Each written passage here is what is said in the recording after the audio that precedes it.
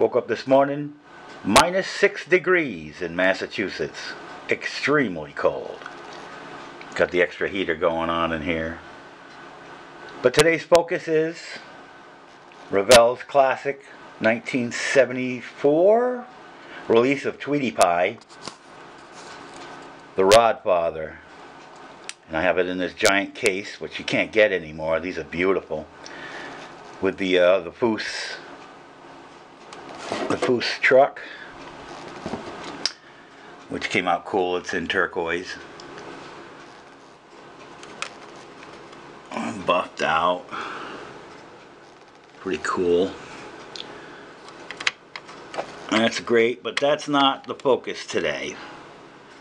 So we're going to move you. Goodbye. Today's focus is the Rodfather. Matter of fact, I'm going to take you and whoa.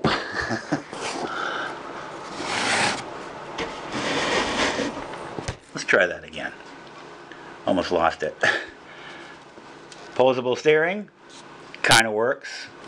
Very fiddly Revell. But this was a converted Tweety Pie 2 to Rodfather specs.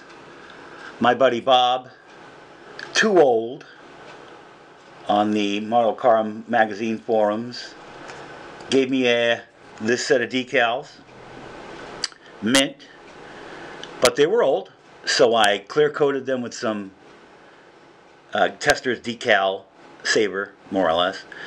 Put it in the sun for about 2 days in the window a couple of months ago already, and cut them out very closely.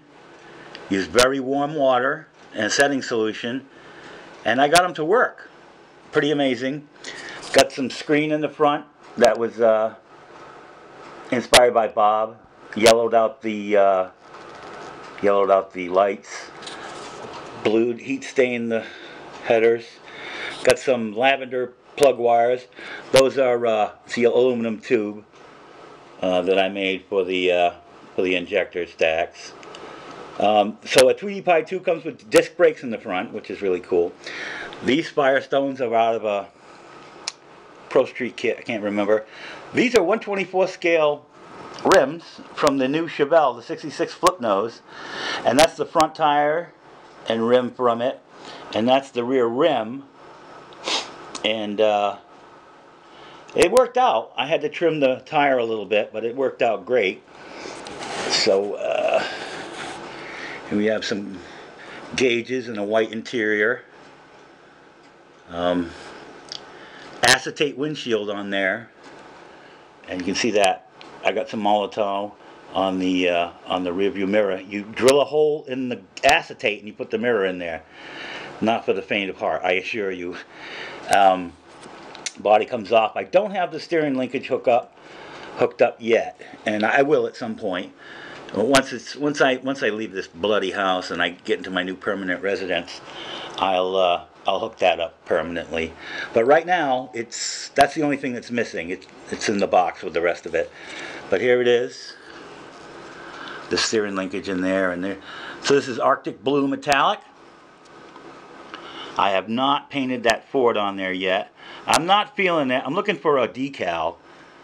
Whether I find one or not, maybe one day I'll just go ahead and paint it on there. It's got flocking on the interior. That door opens, but it's not really hinged. It's hinged in as much as it's a friction fit. It's not a real hinge, but it works. And the only thing that I haven't done, like I said, is hooked up the drag link. But this is a classic kit. You can build one. I think someone makes reproductions of these decals. They're pretty psychedelic along the cowl. Pretty psychedelic. Very fiddly for classic Revell. Everything is in scale, which means it's thin. I re-chromed a few things with Alclad to take away seams. There is a photo etched bracket on that alternator. You can see it. Just because I don't like alternators hanging out in space, because they just don't do that. Even the way it is, it doesn't make any sense because the bracket wouldn't hold it. But it's better than no bracket. I redid.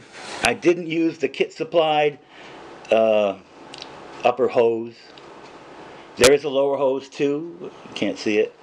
But I made that out of just a piece of hose with a piece of metal in it, and then I shaped it and just attached it. What else? That's about it. This doesn't have a lot of features, but this is a real classic kit that really looks great on the shelf, and it looks great next to other cars. You put it next to this truck, you know, and it just looks great. It's really killer. Really happy to have this kit. This was a grail of mine, and Bob, too old, I thank you for the decals. I should have scanned them. I have a really good high-res scanner. I should have scanned them, but I did not, like a fool. But there are guys out there that remake these, so I'm not gonna sweat it. If you wanted to make one, they're redoing Tweety Pie 2. They're gonna reintroduce it shortly, maybe this year, maybe early next year. So you'll be able to make this car. All the parts will be in there to make this car. You may have to get some tires. I think it's going to come with those little rubber tires, which are terrible. But I would suggest these Firestones out of an AMT, or Pro Streets out of, you know, a Revell kit or something. And different wheels. I use these. I think they look great. You might like something else. I don't know. It's up to you. Your models are your models. You get to do them as you like.